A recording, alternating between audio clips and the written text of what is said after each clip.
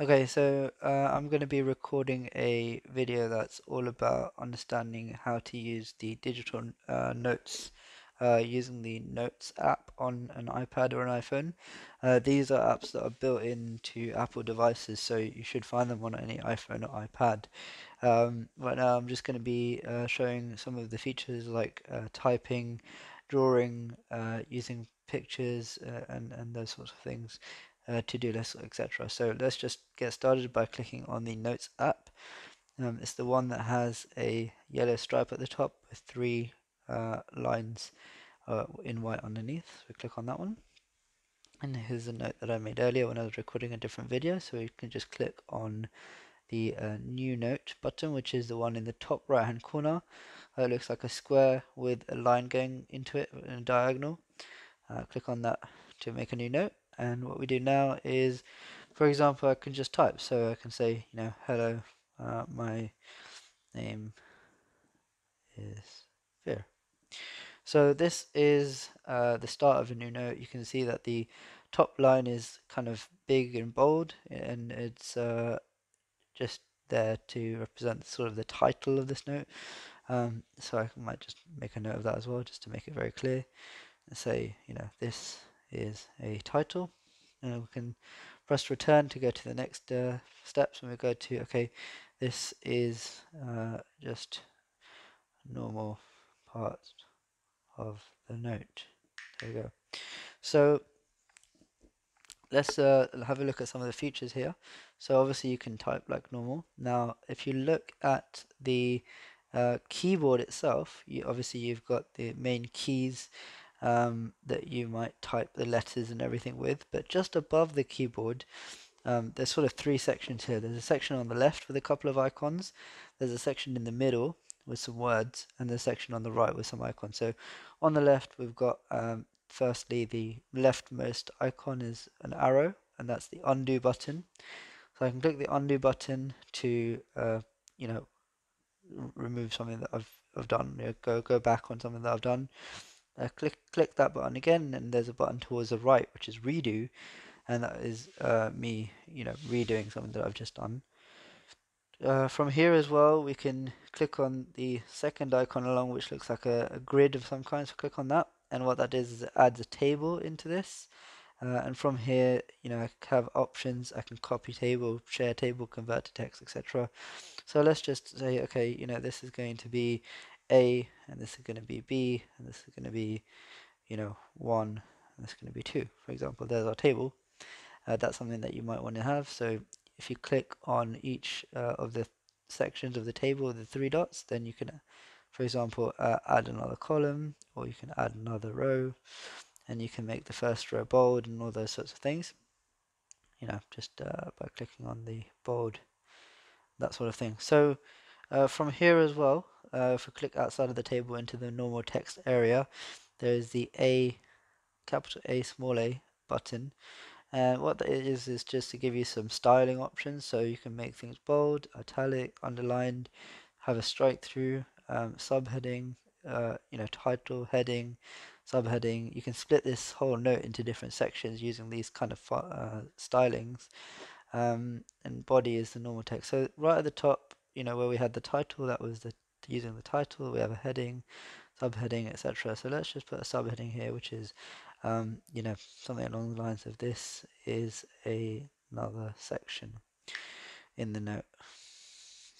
Okay, and then if you click on there, you can see it's gone back to body in the way that you're typing, but actually it's still bold and italic because those those font styles will stay there. So you turn them off. You can tell that it's on if it's orange. You can tell it that it's off if it's not.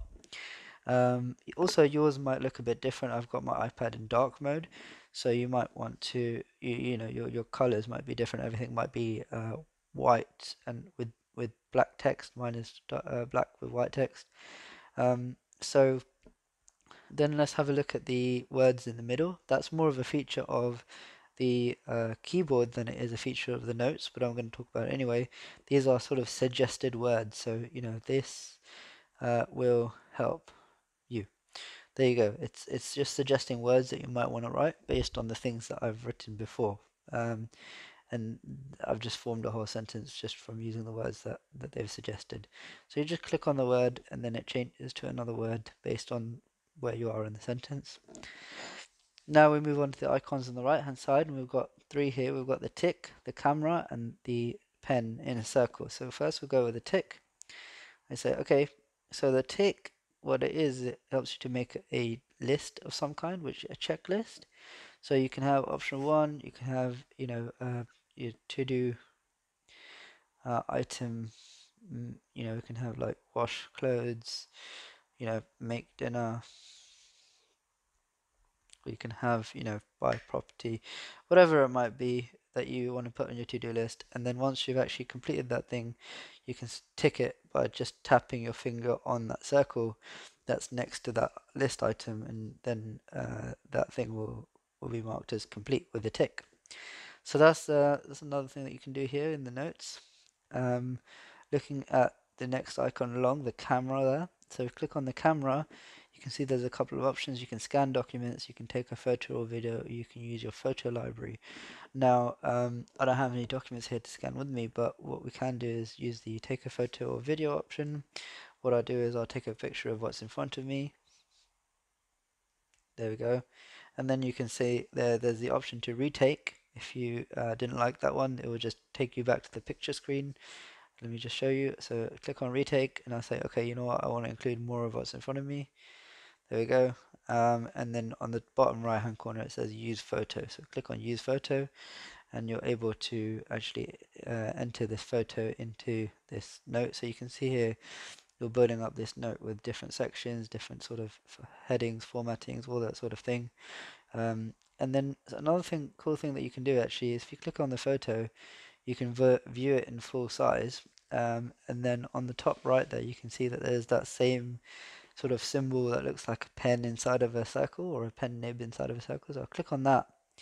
And what this is it's the ability to draw, also known as annotate, on top of an image. So at the bottom there, you can see that there's a sort of a toolbar that's come up, and it's got a couple of different pens in here. So we've got a pen. You can see this is a yellow pen right now because the color on it is yellow. So if I draw, it's going to draw in yellow. I'm just using my finger and touching it to the screen to draw on the screen. There's a highlighter. So again, I can change the color, and the highlighter kind of works as the highlighter does. So it's a bit transparent actually, so you can see what's underneath it. You might obviously want to use that for highlighting words and that sort of thing.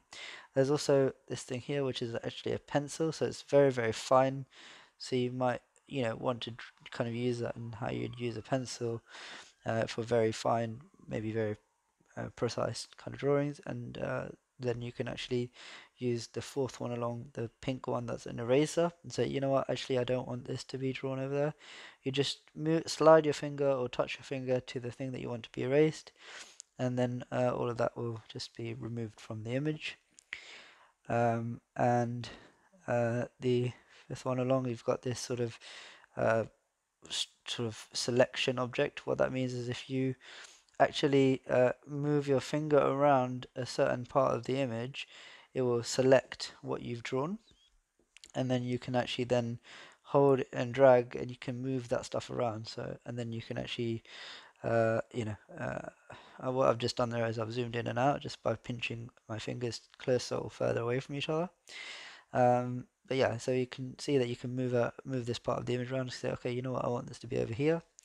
And all I've done is I've put my finger down on that bit. You can see that it's surrounded by this dotted line that tells you that, okay, this has been selected for moving around and that sort of thing. So here, what else can I do? We've got a ruler. Okay, so let's click on the ruler, and you can see that it displays a ruler on the screen. Again, a bit transparent, so you can see what's underneath. And you can actually, if you use two fingers and you twist your fingers around, you can change the angle of this ruler. Let's say we want to draw a straight line across. Then you can choose one of the pens and use that ruler to help you draw a straight line. Okay, that didn't work properly, so let's just try that again. We've got the ruler there, we've got the pen. Let's change the color to, say, red, and there you go. So you've just got to put your finger against where the ruler is, and you'll be able to draw straight lines. If you try and bring your finger down into the ruler, it just sort of stops the line that you were drawing. So, let's use the eraser. Let's remove some of those extra little bits that we don't need to be there. There you go. Okay, maybe I've drawn one too many lines. Let's remove that too. So, as you can see, whilst I've been doing all of this, I can change colors by clicking on the small color dots that have been around as well. What you want to do is, as well, is that you have the one that has multiple colors in there that looks a bit like a rainbow. So if you click on that, then you can actually choose a whole range of colors. I don't believe you can, if you click on the plus button, then you have some extra options. What you can do is you can draw, for example, it draws a square on there for you. You can draw a circle. You can draw, a chat bubble on there if you want to sort of have something. You can even, if you see the blue dots there that help you to manipulate these images, you can make it bigger. If you, you know, put your finger on the uh, corner of that thing that you've drawn, then you can move it around, that sort of thing. What else is there? Signature, it gives you the option to draw a signature. I'm just going to write the word signature, and you can insert that into the image. There you go. You can see that signature's there. Maybe if you're an artist, you can add a little artist touch. Magnifier as well. Very, very useful. What you can do is you can have it like basically have a magnifying glass there. You can say, okay, where is that? What does it say over there? Magnify certain parts of the image, even parts that you've drawn, which is very good to be able to do that. And just I want to show you all the different features that are here. And then if you click on more, let's ignore that.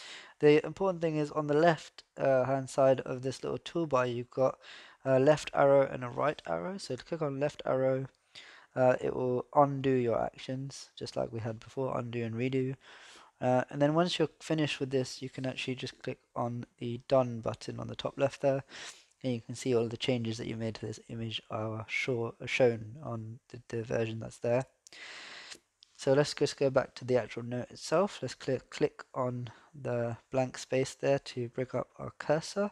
The cursor is the blinking line that tells you this is where you're currently typing. It's where the focus currently is with the iPad. So, what we can do, what the other thing we can do here is we've got that similar kind of pen nib inside of a circle icon on the top right hand side of this keyboard here. So we click on that, and again you can see you get the same drawing options as you had earlier. So let's just click over here again.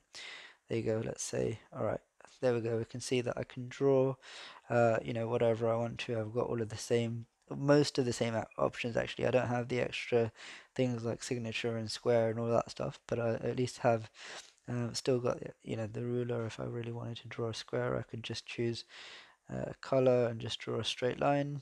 There you go. Another straight line. Obviously, you find whatever you want to use this for, but the point is that you are able to do this if you want to, and if you find that it helps you in making notes to be very sort of using your hands or writing.